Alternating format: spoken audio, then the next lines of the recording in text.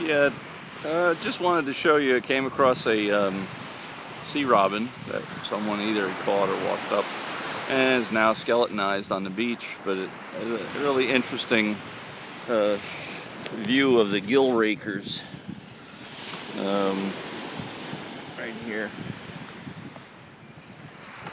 You can see it looks like a brush. See the brush shape there? Right along in there. That's the top of the head right there, and then that's the jaw. You're looking at him as if he's smiling at you. Not too happy anymore, but on the bottom, that arch is the gills. You can see right here, this thing, and they suck in the water and they filter out the food. Most fish have them. You can see right there, it's real fuzzy.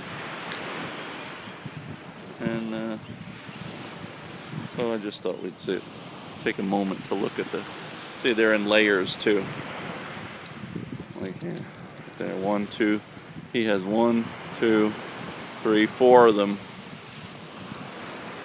And they strain the food out, as well as, I guess it gives surface area for oxygen exchange. So, gill rakers, skeleton of a sea robin.